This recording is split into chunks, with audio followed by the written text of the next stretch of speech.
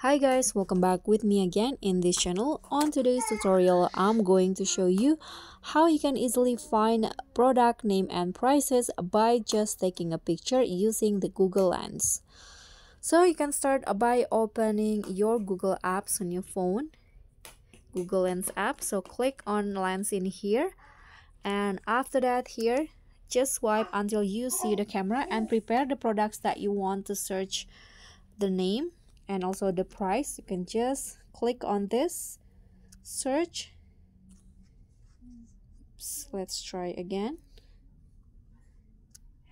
Okay, now you can see the result and you can just swipe up like this and you can see this is the product names and also the prices. You can see there are a variety of prices, and you can just select which one that you want to maybe buy from, and that's it.